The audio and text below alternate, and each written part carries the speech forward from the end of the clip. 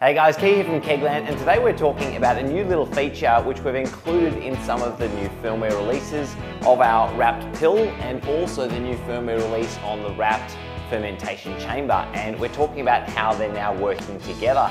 So previously, what we've had is the RAPT pill, which primarily most people have connected to the RAPT portal via a Wi-Fi connection. So whereby they get the pill, and basically this talks to your home internet router directly. So that's fantastic. However, we've got in the latest firmware a Bluetooth function whereby instead of the pill connecting using Wi-Fi directly, it's now giving off a low energy Bluetooth beacon.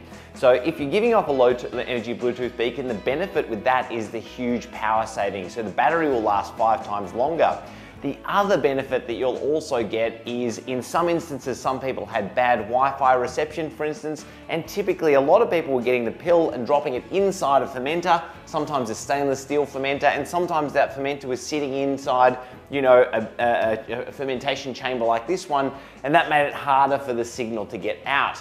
But with a lot of our RAPT internet connected devices, such as our RAPT fermentation chamber, for instance, that is able to pick up on a Bluetooth beacon and relay that to the internet. So potentially, because the electronics of, for instance, this controller are sitting at the top of the fridge on the outside of the fridge cavity, this is able to get a Wi-Fi signal, a much stronger Wi-Fi signal than obviously a pill sitting inside a liquid, inside a chamber like that with the door closed most of the time. So, it's a really handy feature. It's just another thing that we're doing to try to integrate all the products together to make them work, really seamlessly.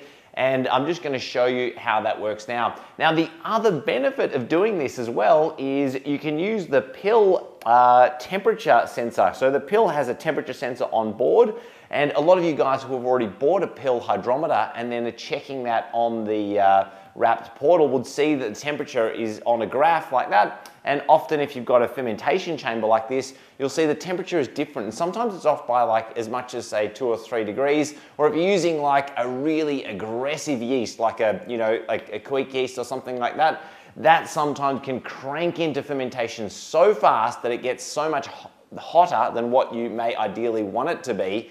And the outside fridge doesn't cool it fast enough. So I'm going to explain to you another feature whereby instead of a fermentation chamber, just using the temperature probe on the side here to cool the fermenter down or heat it up or whatever it is you want to do, it actually is using the core temperature taken off the pill inside the fermenter. Anyway, I'll show you how this all works and let's get stuck into it. So with the pill, the first thing you have to do is make sure it's giving off the Bluetooth beacon. The pill by default, when you first purchase it, will be working in Wi-Fi mode, meaning it's going to want to connect to your Wi-Fi router directly. However, if you've already set up a pill, you'll already know how to get into the access point mode, so where you plug the power cable in here, the USB Type-C power cable. That will basically force it to turn on its own access point, and most people will connect to that access point with their mobile phone and then go into the settings and then turn off the Wi-Fi and then turn on the Bluetooth to use this feature. So that's the first thing you're going to have to do, and obviously you want to remember to do that before you drop it into your fermenter, because obviously once it's already sitting in the fermenter and you mid-ferment, there's no way to force it to go into the access point mode, so you have to do it before you throw it in. So that's the first thing. Now, because some of you guys are going to be using the pill with a RAPT temperature controller rather than one of our fermentation chambers, I thought I'd show you on the temp controller how it's done. On the fermentation chamber, I've actually already bonded the two devices. So you can see actually now on the display, I've got 22 degrees Celsius, which is actually the RAPT pill temperature, and also the SG, so that's a gravity of 1005. So pretty much this beer is already completed in there, and the gravity's got right down there. But also on the display, it gives me the built-in probe temperature. So as you can see, they're about 4 degrees apart approximately between the RAPT pill temperature and also the built-in temperature on the temperature probe built into the actual RAPT fermentation chamber. Anyway, yeah, with the temp controller, a lot of you guys might use this type of temp controller to control, let's say, a heating device and maybe a glycol chiller if you've got glycol, a jacketed tank or something like that.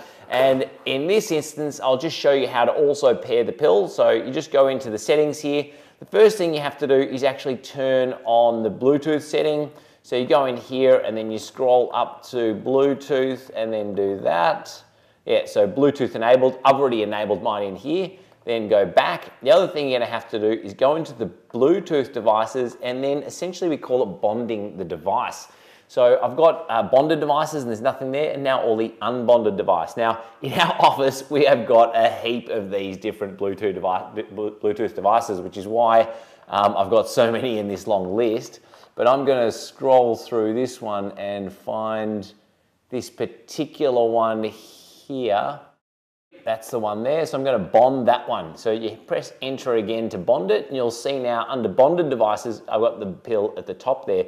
Now, if I do that, the pill is essentially bonded with this temp controller, but I also want to get this temp controller to, instead of using this temperature probe, I wanted to use the pill temperature as well. So I'm going to go back in the settings menu again. I'm also going to change that. So settings, and then go to the top of the menu here in the settings, and you'll see it says temperature sensor. It's currently on built-in. So this is the built-in probe here like this.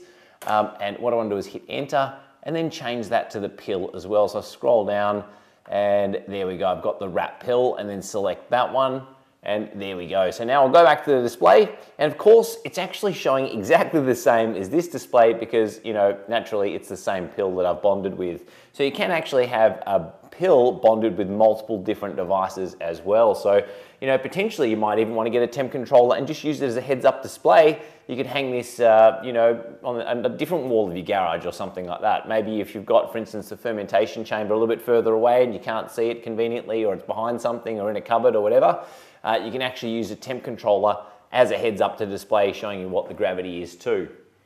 Okay, so now I'm taking this core temperature reading inside the fermenter here from the pill, and essentially that Bluetooth data is going up into the controller. So I'm basically turning on and off the heating and cooling device on the chamber based on that core reading, which is exactly what I want. However, I've still got a second probe here, and you know, the smart way to deal with this is actually to use a combination of both of these temperature sensors to get us the optimum result. And what I mean by that is, you know, firstly I have a level of redundancy. So for instance, let's say I lose connection or I lose battery power on the pill, which is unusual because the pill now lasts more than 6 months battery on Wi-Fi, and you know, much longer than that on Bluetooth. So the chance of running out of battery is firstly pretty slim, but you know, let's say for any reason I've lost you know, that Bluetooth data, it'll default back to this probe on the side. So it's still a good idea to have this probe here, you know, plugged in. And if you're using, for instance, the RAPT temperature control box, it's a good idea to, you know, get that probe and tape it to the side of the fermenter so you're at least getting some type of reading off there. With that said, you know, there's another setting that we've put into the menu, which is called, you know, allowed sensor differential. So this is essentially, so not only we want to take this data and this data, but we want to make sure that the two temperatures, you know, aren't deviating excessively, you know, away from each other. Otherwise, it'll default back to this probe on the side wall. And if you go into the setting menu, you'll be able to see this setting in here, which says allowed sensor differential. So let me show you what that setting does and how it works, and how you can basically use that to really optimize the results. So let's say we're using the fermentation chamber and we just set the temperature to 24 degrees Celsius. So what we're doing is a diacetyl rest here. So we were fermenting at 18 degrees here, and I literally have just got the temperature jump up to 24 degrees Celsius. What you will get in that instance is basically, you know, the air temperature inside the fermentation chamber will jump up from 18 to, you know, 24 pretty quickly, usually within an hour or so, because there's not a lot of thermal mass in the air in the fermentation chamber. So you'll see it'll heat up really fast like that, and then depending on what your hysteresis is set to, the temperature will bounce around, you know, 0.5 degree, you know, temperature hysteresis in this instance. So it'll go 0.5 degrees higher and below that 24 degree set point. So it's going to jump up to, you know, 24.5, 23.5, and just go like that.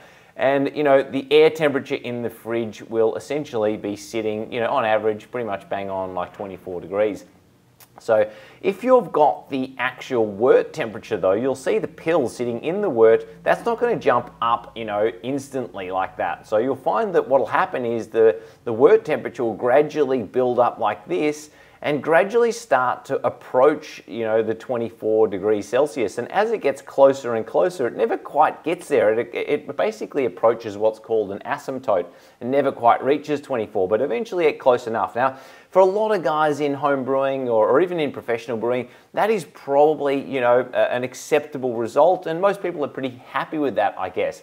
But the benefit of using the temperature reading from the pill is really we get a much better result. So let me show you the difference. As you can see here, we've got 24 hours, typically something like that, and you'll get the temperature of that wort inside the core reading of the fermenter will get pretty close to the target temperature.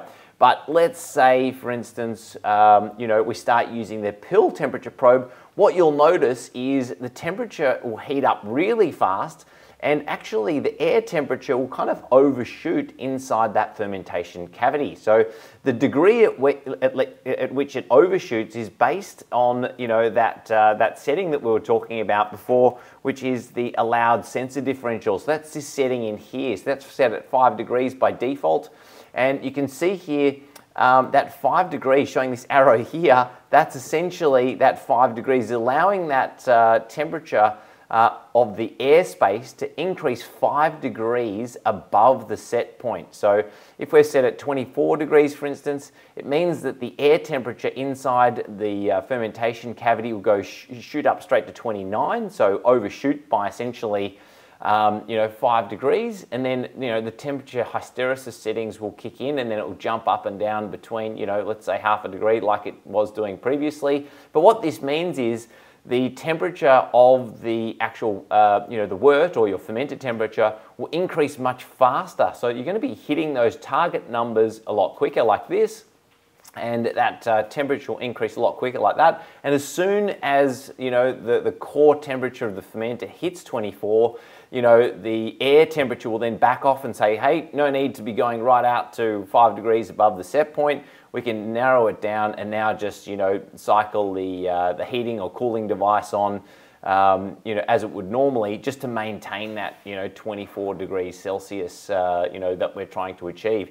So really the benefits of this is hitting the desired temperature faster, more accurate temp control, so being able to hit those target numbers bang on.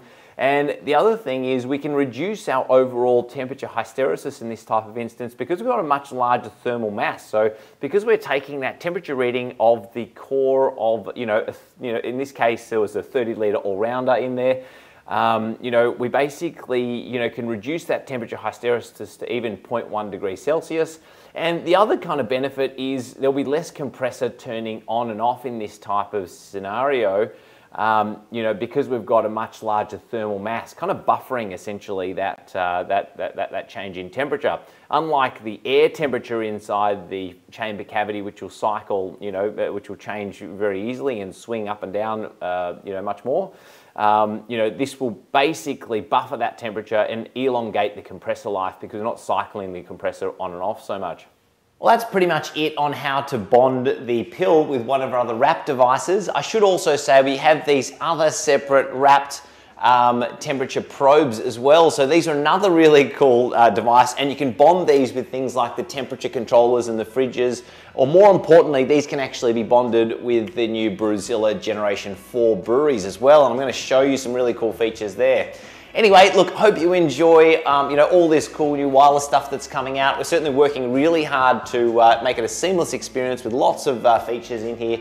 So if you want anything else, or you want us to bring out a new type of wireless probe that you can sort of integrate into the whole RAPT system, please comment below. We definitely listen to a lot of our customers, and a lot of this cool new stuff, it's honestly, we often make it because of customer requests from people like yourself. So subscribe now to the YouTube channel, bottom right hand corner, that really helps us too. And the other thing you can do is join our Facebook Homebrew community group. So yeah, jump on Facebook, search Kegland Homebrew community group and subscribe to that one too. All right, that's it for today, and I'll see you guys next time. All right, bye.